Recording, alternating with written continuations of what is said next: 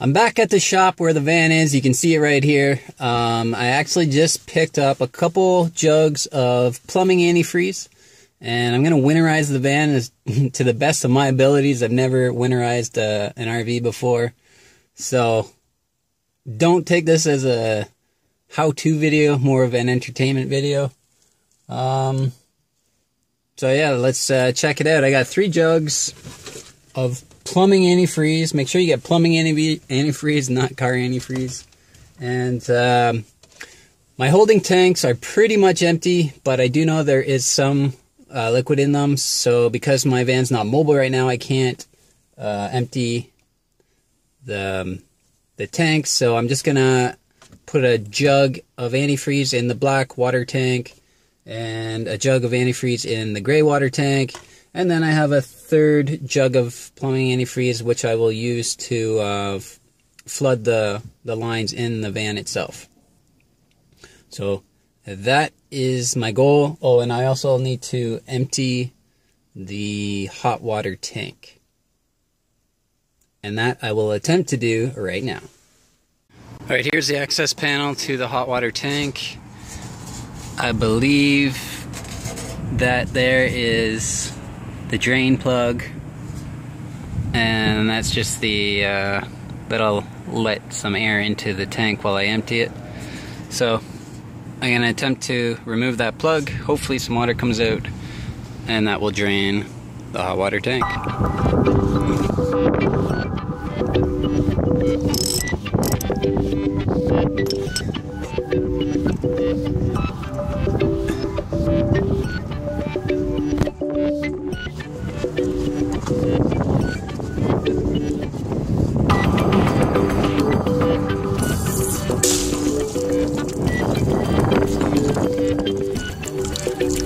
Alright guys, so that's the hot water tank being emptied.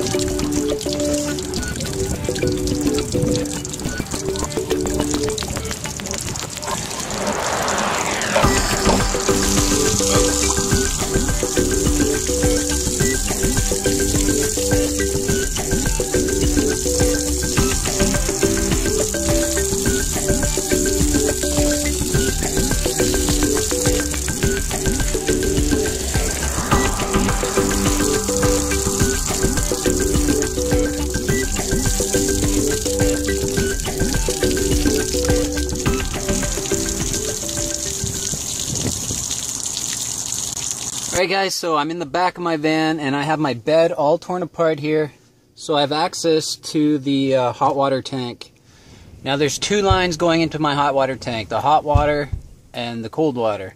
So the cold water brings the water to the hot water tank, it heats it up, and then it comes out the hot water line and into the pipe. So what I have to do is between the cold water line and the hot water line, there is a tube that connects them, and there's a valve on each line that directs the water either into the tank or into that connecting tube. So I have to switch the valve to prevent the water from going into, or the antifreeze I should say, from going into the hot water tank. So I'm going to turn the valve on both lines, which will allow the antifreeze, instead of going into the hot water tank, it actually connects the hot water line and the cold water line so that they both become one system. And when I put the antifreeze into the line, it will then connect as a whole loop, and it will avoid going into the hot water tank, because that would be a lot of antifreeze that you need to fill that thing up. So you want to avoid that. So there's the hot water tank there. I'm not sure, this is probably the hot water, the cold water is down at the bottom there. And this here is the valve I'm talking about. Now it's already shut off, so it's directing the water into that connecting line there, which goes down and into that cold water. So when I start pumping antifreeze, it will probably come in that cold line there, and then instead of going into the tank, because I've turned the valve, it will now go up this connecting line, and because this valve shut off, instead of going into the tank, it will go directly into the hot water line and then run off into the remaining lines in the van. Alright guys, so far what I've done is first I emptied the hot water tank, then I've turned the valves at the back of the water tank so it connects all the plumbing together instead of going into the hot water tank. I have drained my clean water tank. Because my vehicle is not mobile, I cannot dump my gray water or my black water. So what I'm going to do is I'm going to pour a jug of plumbing antifreeze into the black water tank and also one into the gray water tank. They're both pretty much empty right now, but they do have a little bit of liquid in it, so I'm going to do that. And then the last thing I need to do is pump the antifreeze through the lines, and we'll be using my water pump to do that. And I'll show you that after we put some antifreeze into the tanks. We're going to put, what is this, almost 4 liters of plumbing antifreeze, and this will be going into the black water tank. So all you really need to do is put it in the toilet.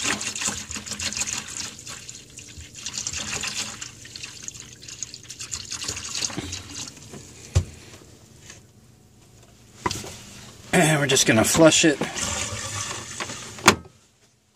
and put the rest in.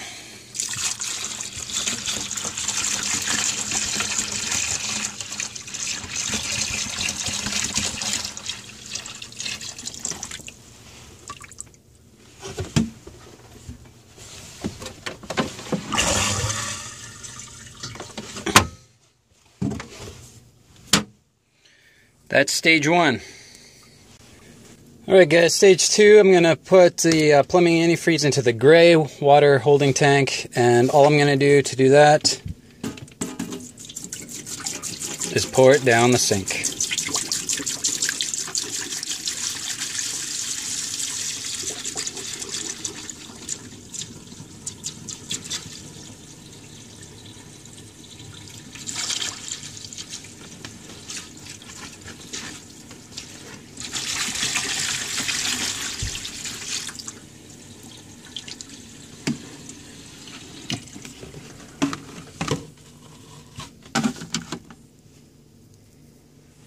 Alright guys, the next step we're going to do is run the antifreeze through the systems. So all the pipes inside the van, we need to run the antifreeze through, and that way it gets all the water out and just leaves the antifreeze in the line so that they don't split and crack once it freezes. So I bought this hose here, and it will be going into the last jug of antifreeze. And the other end of the hose will be connecting to the water pump. So this line here is the fresh water into the pump, and then it goes at the back and into the rest of the van. So I'm going to disconnect this here, connect my new hose that is attached to the gallon or the jug of antifreeze. And then we're going to turn the pump on, and it's going to suck the antifreeze up, and it will into the rest of the van. Alright guys, I got the new tubing attached to the pump, and as you can see, it runs into the jug of plumbing antifreeze. So now that's set up, basically all I have to do now is turn the pump on,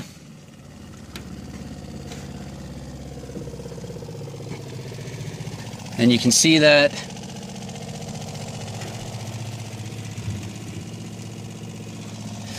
it is sucking all the antifreeze out there, and you can hear some action going on back here. Hopefully that's not filling the tank.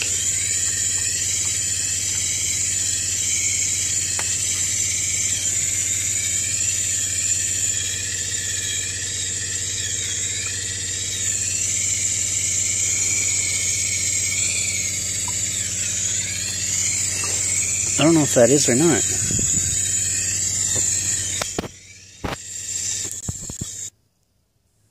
So unfortunately, that noise you were hearing, that was antifreeze seeping into the hot water tank, and no matter what position I put those valves at, I could not prevent it from going into the hot water tank. Now I had to take like 4 trips to the hardware store to get parts, and I went through I think 7 jugs of antifreeze trying to get this thing to work. Eventually I just disconnected both the hot and water, or the hot and cold lines from the hot water tank, bought a connector and just directly connected the cold line to the hot water line, and that finally resolved my issue. And now I guess we can proceed to the rest of the winterization of the van. Alright, so now with the pump still on, I'm going to turn the pump back on. We're just going to flush or rinse the toilet until we see pink antifreeze come up.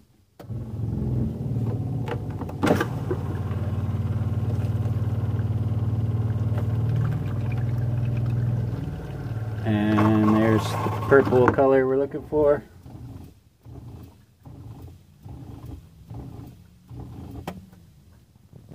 Okay, so now we know that all the plumbing that goes to the toilet, instead of filled with water, it is now filled with the antifreeze, which is what we want. Because of all the headaches I had, I forgot to film me draining the faucet. So just like I did with the toilet, you keep the pump on while you're drawing antifreeze out of the container. Turn the cold water on, wait till it runs until it turns into a pink liquid. Turn it off, and then turn the hot water on. Let it run, let it drain all the water out of the pipe until you see the pink fluid coming out. You also want to release the water pressure out of the thing for the city water, and there's just a little button in there. And just let that run out.